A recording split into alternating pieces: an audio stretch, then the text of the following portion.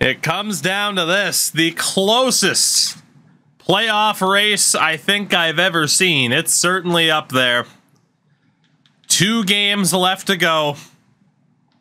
4 teams battling for 2 spots. We have made it a habit of missing out on the playoffs at the very end of the season. I certainly hope that doesn't happen again. If it does, that is the death knell, rest assured. And indeed, the Pacific Division is trash. Here we go. Arizona. Arizona. Stubbs rolls in with the raid at a wonderful time. We need a win here, and we need it badly. Stubbs, how'd the stream go, by the way? First period, 1-1. Josh Doan, Tyler Peddle. If it's Pedley, I'm going to be disappointed. Second period.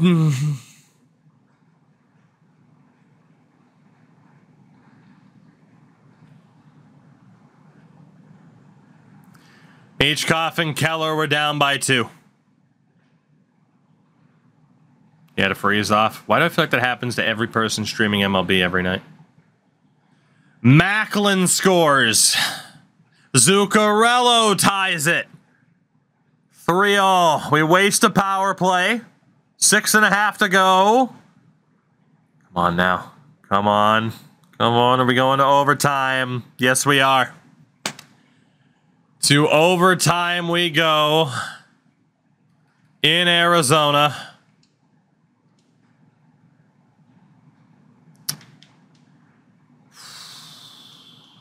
Damn. Whoops. Wrong one. Alright. Can't wait for the eternal simmed shootout. We shall see if it even gets there. It might not. A win helps us immensely. A loss means it could come down to the last day of the season. Overtime in Arizona. We have at least 1 point, which helps a lot. 2 would help a lot more. Taves recovers. Devon Taves, saved by Saros, plays it out to Ekblad. Puck turned over. Cooley shot. Saros handles it. Bobsky, though, what's going on? Get that dub, I certainly hope so.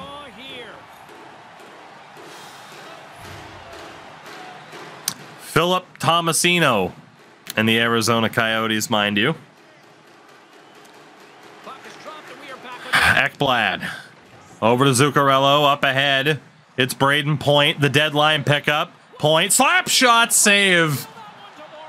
Zuccarello to Point, backhand save. Jurenko denies Point twice. But Zuccarello and Point, the veterans are cooking. Let them cook. Again, game 81 of the season. The extra point for winning an overtime or the shootout would be huge. Devon Taves up for Keller. Keller the toe drag. Bides time. Logan Cooley can't pick the corner. Saros the save. There's both goaltenders coming up big in this overtime so far.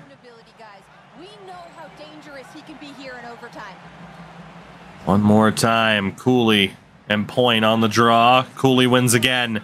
Taves looking. Cooley saves Saros. Loose puck. Cooley's going to come up with it. Ekblad able to come away with it. Aaron Ekblad to Matt Zuccarello. Over for Braden Point. Point shot broken up. Ekblad glove save. And we're finally going to have to roll with that second line. Great chances, though, for the first, the veterans. Tomasino on the draw for the Coyotes against Macklin. I'd make that trade in a heartbeat. Tomasino wins the draw. Taves is still out there. Leads it into the zone. Windmills. Devon Taves, the backhand. Rises a bit too high. Here's Gostisbehere, the former Yote. Shane Gostisbehere. Arvidsson shot. Loose puck. Tomasino corrals. We need this. The closest we've been to the playoffs. Here's Philip Tomasino. We were forced to buy him out or to trade him as Genther's shot. Stopped by Saros. Get that top line back out there.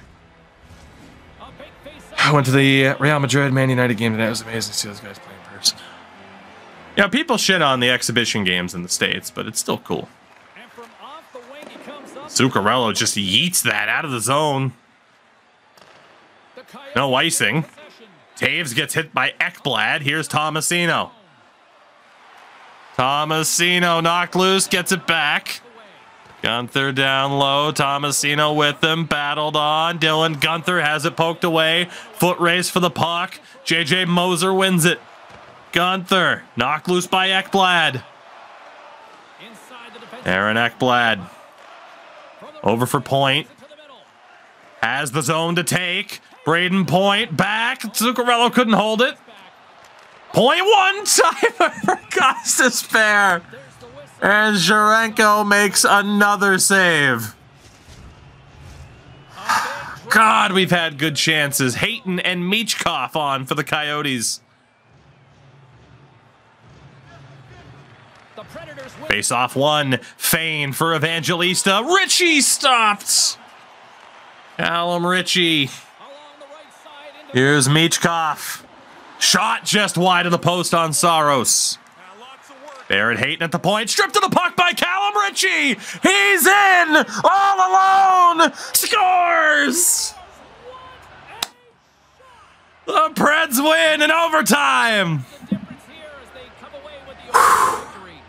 And might we be on our way to the playoffs for the very first time?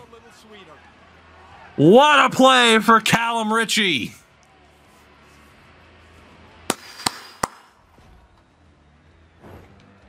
Whew. Zherenko was looking like a brick wall in this overtime, but a breakaway chance was just too much. A huge goal, the biggest of his young career. Callum Ritchie is the hero. Sends us into game 82 with a tremendous opportunity to make the playoffs if we haven't already, depending on out-of-town results. Oh my God, it's Colorado, the division leader, the division winner. And the pressure's still on. Nobody's confirmed. Not even Minnesota is confirmed. It's a three-way tie at 88 points. Dallas at 86, and they can still make it as Varg drops the sit-down suspension. So somebody will miss this game. Taps with a sit-down as well. That is 2 one-game suspensions heading into this game against the division winners. 3 sit-down suspensions. Make that 3. 4 sit-down suspensions. You want to go for the 5th one? If we haven't already? 5 sit-down suspensions. There you go. Well, you used all of them in one game for the night. Well done. 5 players will take a seat. Number 12, Joakim Kamel, will be out for this game. Number 9, Matt Zuccarello, will be out for this game. Number 10, Brett Howden, will be out for this game. Number 11, swear on my grandfather's grave, that's how this rolling thing's going, Adam Lowry. A press box suspension for Cookie. So that'll be a 5-game suspension coming up for somebody. Why not? And the last 1-game suspension, number 19, UC Saros, will not be playing in game 82. The 5-game suspension goes to number 2, Braden Point. Oh, congratulations, you officially fucking killed us.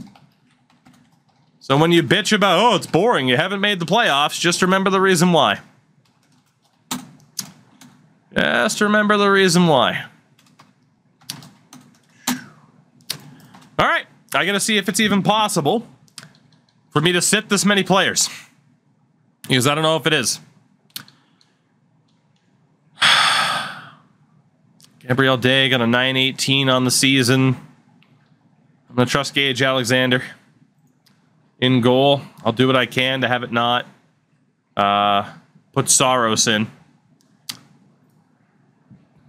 So no UC Saros. Not a single defenseman, by the way.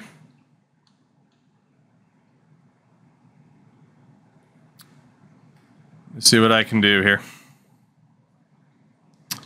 So Joachim Kamel is out for Marcus Foligno. Saros will be out for Alexander with Grosnick.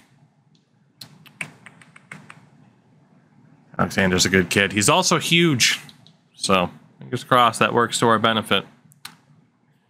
So no Kamel, no Saros, Lowry, Howden, Zuccarello, and Point. We'll be without Braden Point for the first 4 games of the playoffs, should we make it.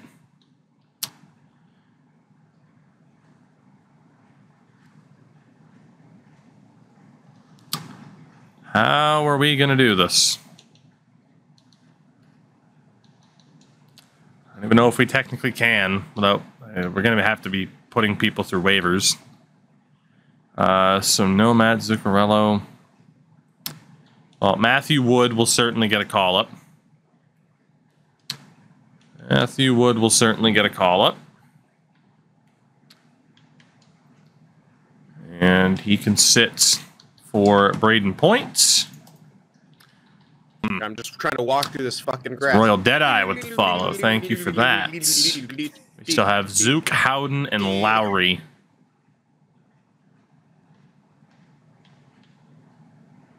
So yeah, it's going to be a right wing, a left wing, and a center.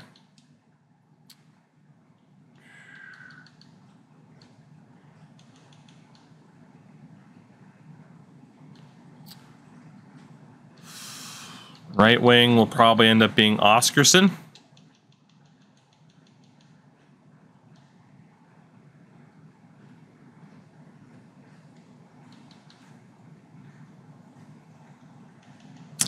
I need to look at some AHL numbers here. Well, you certainly know how to kill the drama and the momentum of a season sim. Could have known the result by now, but instead I get to fuck around with the rosters for half an hour. Well done, chat. Well done. Justin Ertel has been awesome. He's not really our guy, but he is. I mean, he was a signing. All right. Ertel will be in. Oscarson will be in. And we'll bring in Lind. Giving chat power was a mistake. That's funny, because that song is like a slow descent into hell, and that's where we're at. That's where we're at. This is indeed a slow descent into hell. So Ertel, Oscarson, and Lind. We got to send down 3 players, which means we're officially risking waivers. But it is what it is. So Brett Howden. Yeah, you guys have probably fucked us here. If I follow through with all the suspensions, we're going to lose somebody on waivers. So that's fun. We got to decide if we want to actually do that at that point, because otherwise, yeah, we're fucked.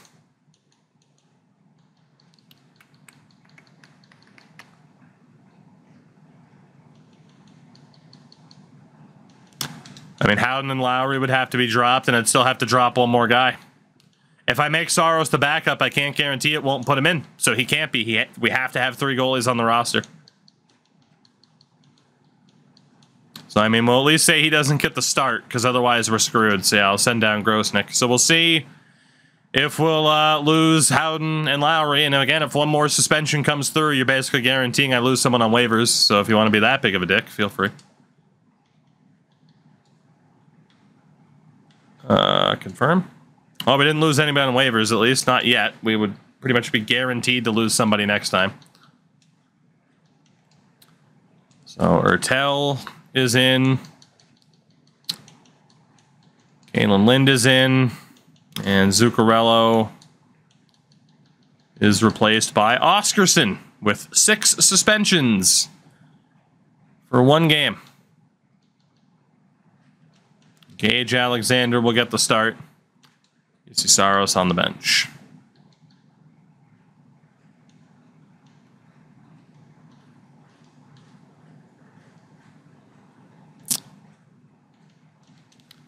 Callum Ritchie earned the right to be the top center for this game. That's for sure. Braden Point's the 5-game suspension.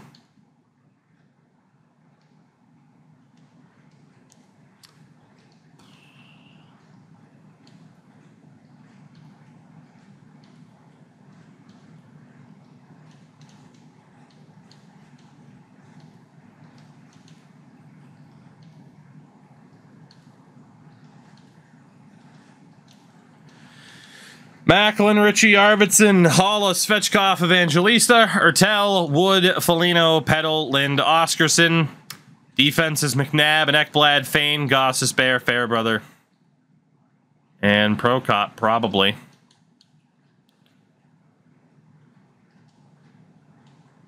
Terrence Fane hasn't been amazing. Nor has Goss to spare, but there's not much I can do there. Make that swap, I guess. I just don't know about the defense here. What we want to do there.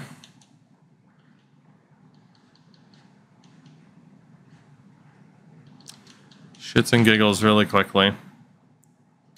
This guy's not going to play. I'm going to say we know Prokop would clear waivers. I'm going to see who's been the best defenseman at the AHL level, even if they haven't been overly successful at the NHL level. I at least want to see who deserves that 3rd pair spot. We'll see what happens. We could still technically make it in with a loss. I mean, it would take some luck, but in terms of plus minus, it's been Zaitsev, Mathieu.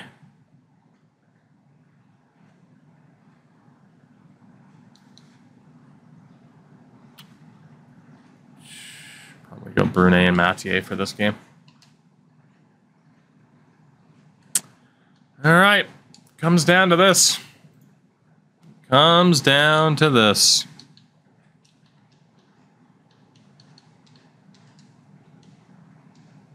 Brunet's hurt. Didn't even notice. Oh, congrats to Graham Sword. Oh, am I nearing the end of this? No, my goal is to win. Chat's goal is to have me not win. Clearly. All right. We got a shitload of 1-game suspensions. Braden Point's out for 5. It is our final game of the season. Theoretically, we can still make the playoffs if the Dallas Stars do not win whoever the hell they are playing against. Of course, I can't look because this game is disappointing. Here we go. Comes down to this. Against the division-winning Avs. First period, 1-1. Eric Holla on Justus Anuin. Arturi Lehkonen on the power play. Second period, 2-1 Nashville. Graham Sword. Up by 1, heading into the third. Power play goes to waste. Power play. Extended power play goes to waste.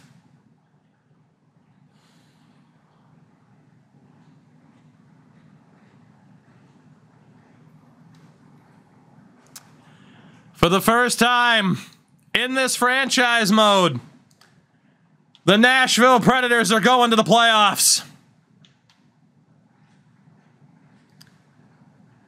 We wouldn't have made it if we didn't win. Dallas had the tiebreaker if we stayed even in points. Sword was injured heading into that game, so the fact that he got hurt further does not surprise me.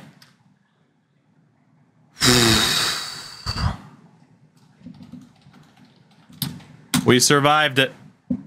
Somehow, some way. We fucking survived that.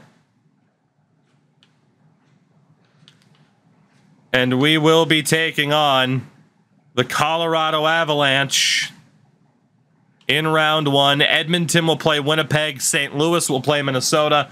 And Vancouver will play Seattle. Jesus. How on earth did we survive that? UC Saros, the 9-1-1, but what a performance from Gage Alexander in game 82. We needed him to show up, and he did. Thank God. Defensively, it was a bit of a nightmare in a lot of ways.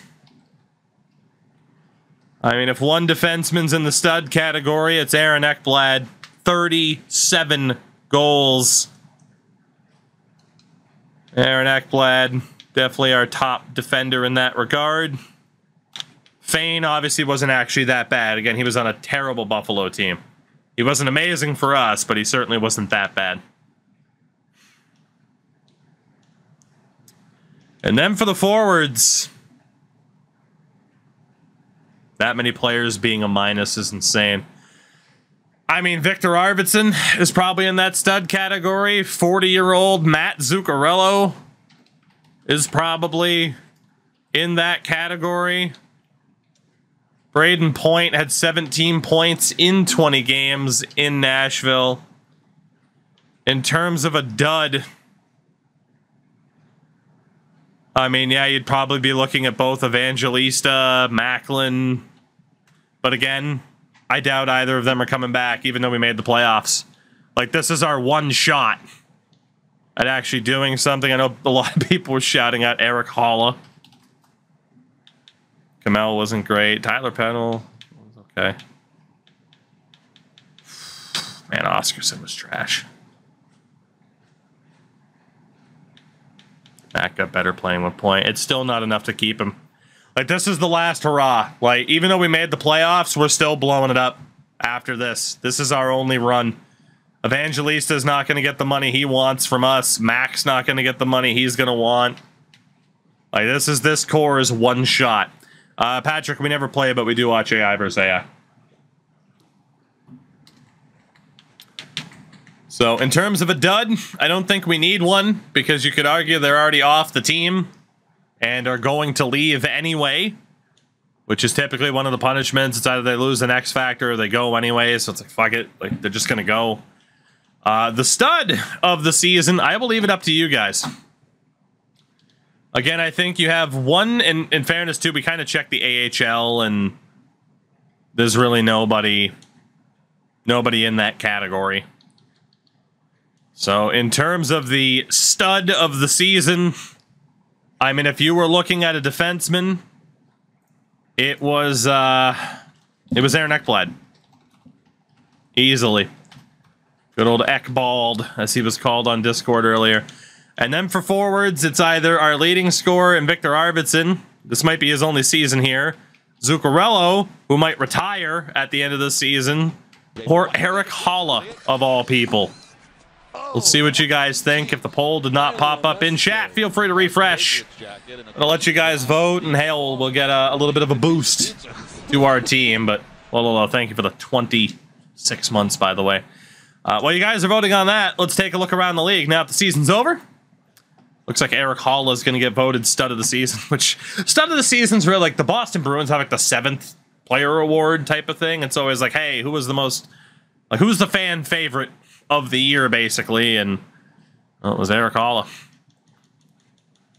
Holla could retire too, but it's fine by me.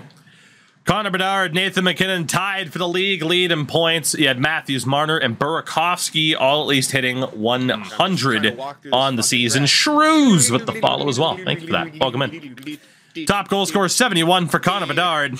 You had 63 for Matthews, McKinnon over 60, and then Kaprizov, Robertson, McDavid, and Caulfield, each with at least 50.